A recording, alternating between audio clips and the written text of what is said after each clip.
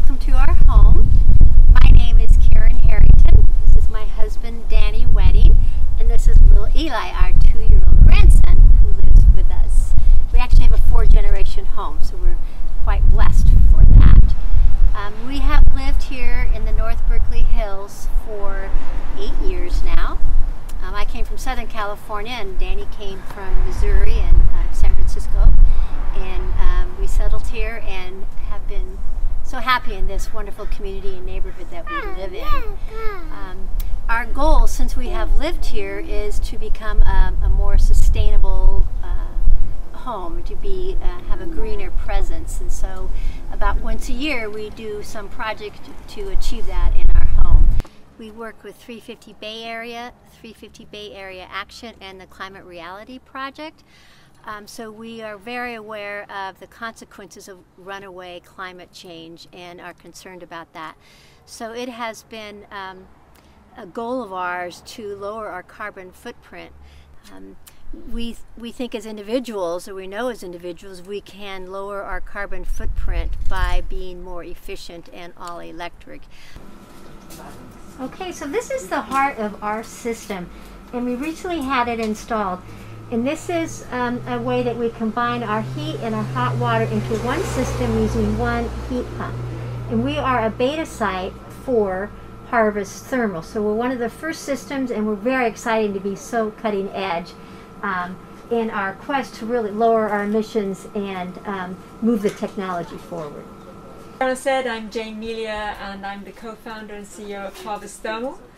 And what we're trying to do is help homes transition to the cleanest electric heating and hot water in a way that's very comfortable and affordable. And of course, we've got to really cut those carbon emissions. That's what we're really focused on.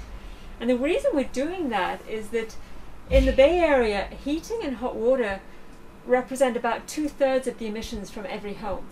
So moving your home away from gas heating and hot water is probably one of the best things you can do to really cut your carbon footprint. So the Harvest Thermal system is made up of our pod, and this is a pilot system, so it's in 3 boxes, but think of it as one pod that we stick on the wall, and that's the brains of the system.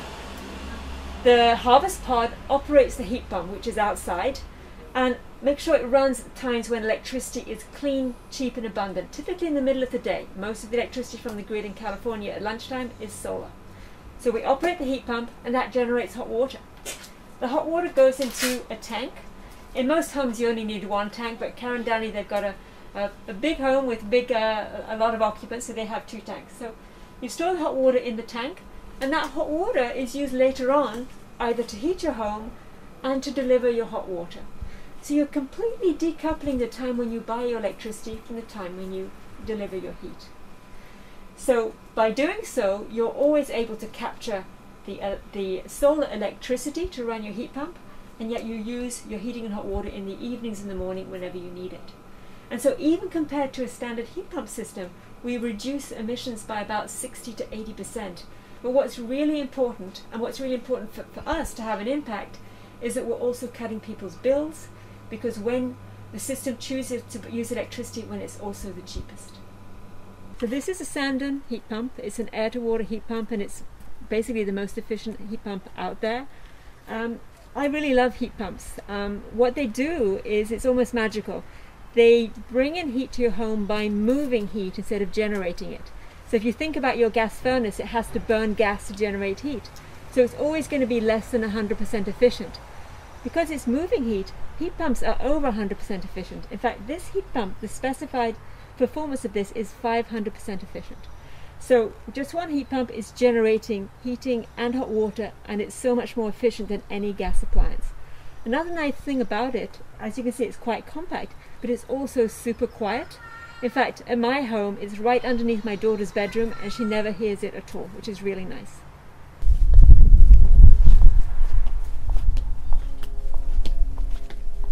We can take a look at some of the improvements to the home that we've been doing in the last few years.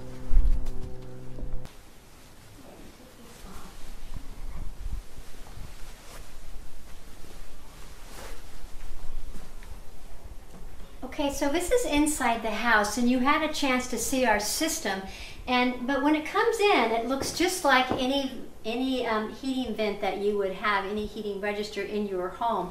So our heat comes through here. We have a night cooling system with Harvest Thermal that also comes through here. And something that's really, I think, important about this system with what we're seeing with these wildfires is it also has a very high quality filter system to filter out the smoke in the air or any kind of pollutants. So that's something very important these days, and unfortunately where we live.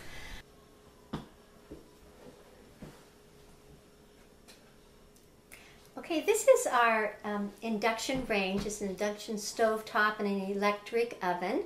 It's Fisher Paykel and it's a 36-inch. There's not a lot of induction ranges you can get on the market yet that are 36 inches, so we were pretty limited on what to choose. One of the reasons that I like this one is because I do a lot of cooking, and I love the arrangement where I have 5 burners, and I can bridge 2 of them so they have a really big heating space. And this is Eli's going to help us because Eli likes to cook with me. We cook together a lot. So it was important to me to go with induction for our all-electric home. As you may have heard, cooking with gas really emits a lot of harmful chemicals in our home and harmful gases, and one of those is methane. And I have a 2-year-old here who is said he's with me all the time. We make pancakes together. We make a lot of cookies, don't we? And so I feel so much better that we now know we have a clean kitchen for him to be in. Okay, and this is our electric fireplace, which is it's terrific. It's our fireplace for ambiance, and it's also a heater for us. So I have a remote control that I can use, or I can have a switch right here, and it turns on, and it's beautiful. It's 3D, and I think it looks just like a fireplace, like a gas fireplace or a wood fireplace, but no emissions. And it's pretty efficient. It's a heater. I can turn the heat up or down. We can change the colors. My husband and I don't always agree. I like a real looking fireplace, and he likes a little more excitement in the fire, so we can both be happy.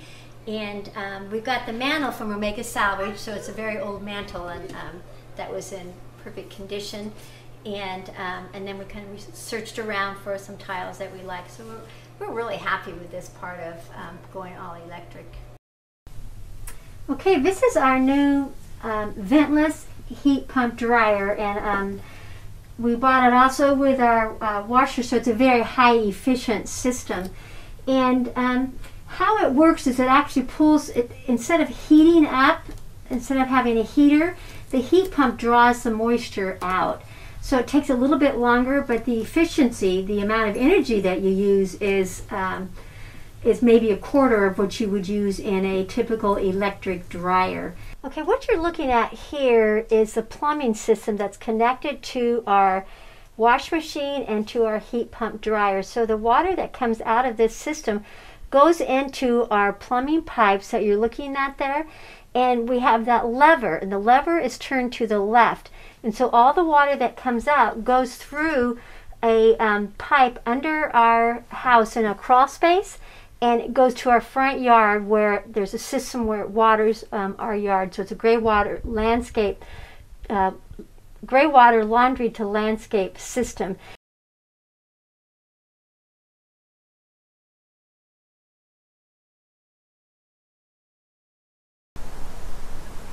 We've had our hot tub for about 3 years now, and didn't want to give up everything when we went all electric. So we do have a separate electrical unit for the hot tub, and it's a luxury that we're simply not willing to give up. It's special to us. We enjoy it a lot, and we're out here a couple nights in most weeks. Okay, this is one of our rain barrels. We have 5 rain barrels in the backyard, and they each hold 50 gallons. So 250 gallons total. And one of the parts of the system that we're really pleased about is 2 of the barrels, this one and one on the other side, are fed from rainwater. The other 3 are fed from rainwater and our irrigation system. We have an upstairs deck, and that irrigation system, it waters the plants up there, and then comes down, and that water goes into the rain barrels. So it's we're able to use these rain barrels 12 months out of the year. and they have a faucet on the bottom of them, so we use buckets, and we use them mostly to water all of the plants we have in pots, and also to supplement our drip system. It's a pretty high efficient use of our water system. So our plan is eventually to put actually some pumps. You can put pumps inside them so that you have more pressure to get the water out. We haven't done that yet. But next step. Okay, so we have had our solar array on our roof. We have 18 solar panels for about 5 years now. And this is the newest part of the system, and we just got approval from the City of Berkeley probably 3 weeks ago, and we're thrilled to have it. It's battery backup for that system. We live in the hills, and I'm sure as many of you also have, we live through these devastating wildfires, and we know it's just a fact of life that these will continue with climate change and increased heat and drought in the state of California. So what will happen if PG&E has a rolling blackout, or if it's just a blackout and we're not informed ahead of time, is this battery backup will kick in, and it's always fully loaded at 100% until we actually need it. And when our power is shut off in PG&E, I think it's less than a second actually that this will kick in. And friends who have the system have told us they don't even know that power is off in their neighborhood because it's happened so quickly. You know, your clocks don't go down, your computer doesn't know what happened, so it's very efficient. We have 4 batteries in this case here, and this is the inverter, the brains of the whole operation. So we are excited to have it, and have no doubt that it's going to work. We did have to do a little bit of work with our electrical panel. This panel here is our battery essential panel. So every time that we have to go to battery backup, everything in here will work. So our all of our outlets in the house work, our refrigerator stays on, all of those kind of essentials that you need will still be in operation. I got my first e-bike about 3 years ago, and my wife got one shortly after that. We love it. I had not been on a bike since I was 10 years old, and I got my e-bike when I was 70. And so I had some trepidation about riding a bike after 60 years of not having been on one, and I knew I couldn't handle the Berkeley hills without an e-bike. But it turned out to be a great purchase. I absolutely love it. I go out 2 or 3 times a week, and things that I used to use my car for, I now use my bike for. We go to the post office, I pick up necessary items for dinner, milk and so forth on my bike, and oftentimes I just go out on Sundays and go for a 20-mile ride because it's fun. Okay, so 3 years ago we got our first electric vehicle, a Nissan Leaf, and this is our charging station that we have in the garage, and it's right next to where Danny charges his EV bike. So we have all electric transportation in our home also. Okay, thank you so much for attending this green home tour today. We are thrilled to be part of it, and I hope we maybe gave you a little bit of inspiration and encouragement to also look at ways that you can lower your carbon footprint in your home. And as Kermit the Frog says, it is easy being green. We did it on a gradual basis, and it's been an exciting project for us, and we couldn't be happier with the results. Karen sort of led the way for us, and like many other liberals, I gave lip service to the importance of reducing my carbon footprint, and then I married this woman. She walks the walk. She made me a true believer, and I'm proud of what we've done so far.